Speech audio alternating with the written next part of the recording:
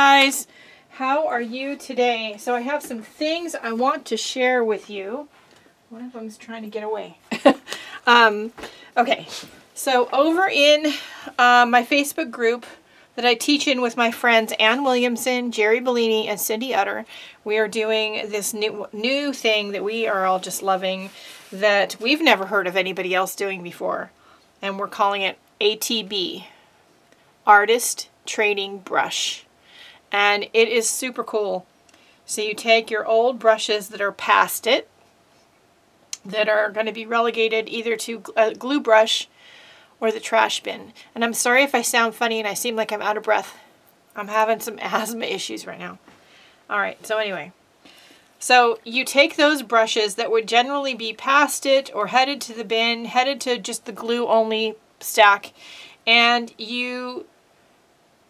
but they've been well loved and well used, and you decorate them up, meaning that you don't make them pretty, you make them grungier. You add paint to them, you add glitter glue to them, actually make the bristles stiffer, put a tag on it, and send it off to a friend and trade brushes with a friend. When you get it, you display them in a jar in your art room. I'll show you my jar. My jar is growing. And you have, at some point, a beautiful jar full of used paintbrushes, full of inspiration and good creative thoughts from all your creative artistic friends. And I'm going to link the video for making these in the description below in case you missed it. This is the brush from my dear friend Cindy Utter, and I love this one. I love it especially because the handle's loose. I have so many brushes like that. I'm glad it's not just me. And she didn't fix it. And I love that she didn't fix it. So she sent me this brush. We traded brushes.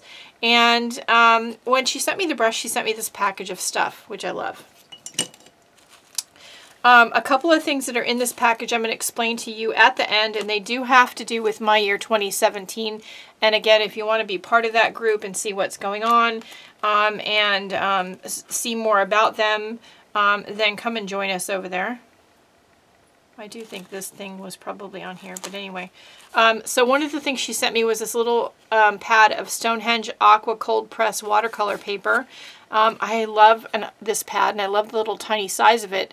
It's great, of course, for taking with you on the go, but also it is great for doing my color keys inside of some of my color palettes, my watercolor palettes. It's the perfect size. I don't have to cut the paper down. I love that. There was this tag in here, which is really pretty. And also this one, which I can't wait to use, like in a grab and glue or something like that. There were these bottle cap necklaces, and like this one fell off, so, but this one is in here. So I have two of those. Some painted papers. I'll explain what this is in a minute. I actually did this.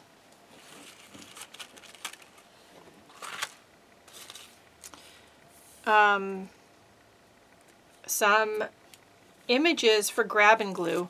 Now this one,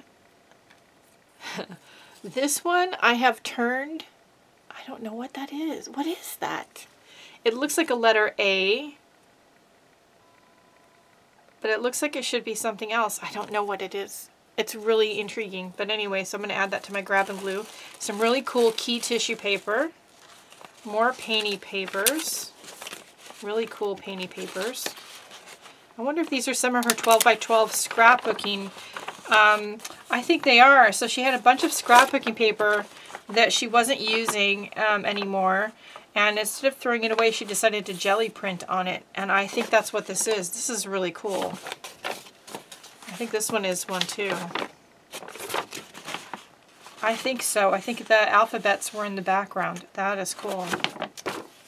And then some more collage images for glue books, grab and glue books. Oops. String. I do think this was around like the paintbrush or something. I took this apart to get the brush out, so I don't remember. Some clear, printed clear plastic. Cool.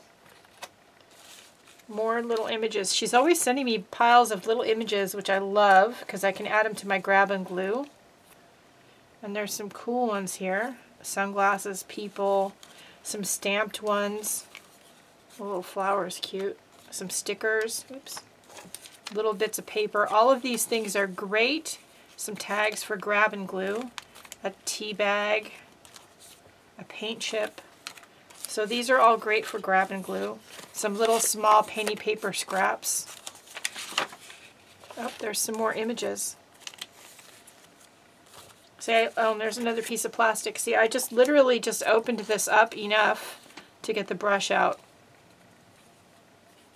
Okay, I don't know what that is. It looks like an eyeball. I think it's a dessert, but it certainly looks like an eyeball. That's going to be fun to use on a page. There's some cool images in here.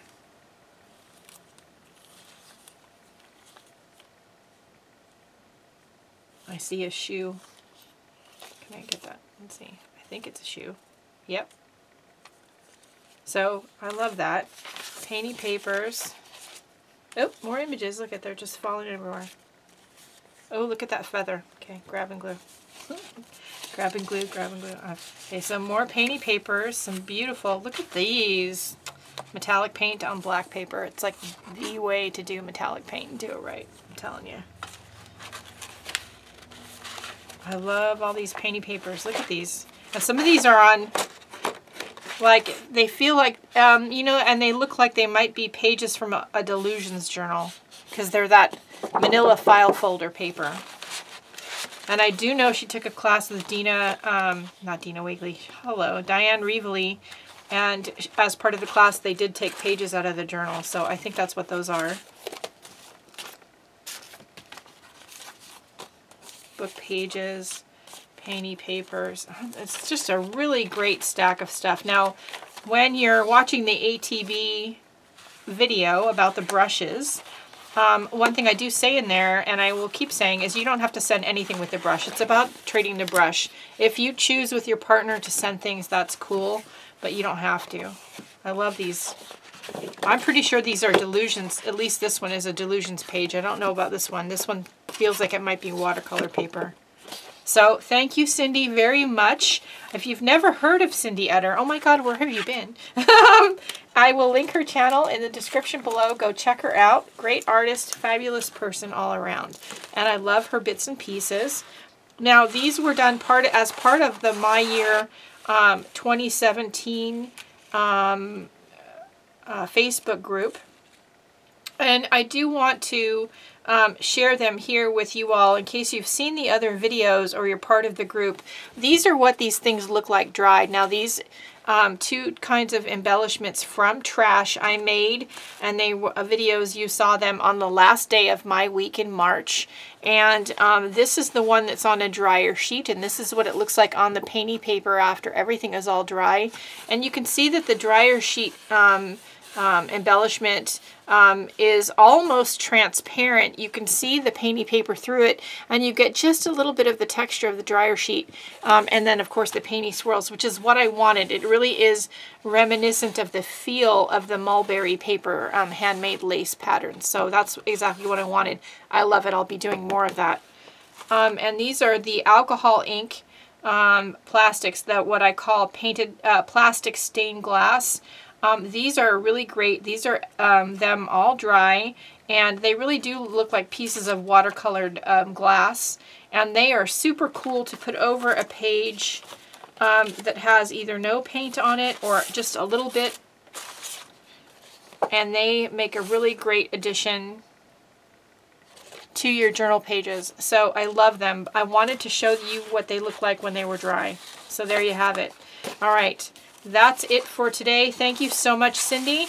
And if you want to be part of the My Year Facebook group and see what these things are all about and all the other fun stuff that we're getting up to over there, or my other Facebook group, you want to send me happy mail, you want to ask me a question, you want to support my channel by shopping in the Etsy shop, all of the links and email addresses and all that stuff are in the description below, so please check it out.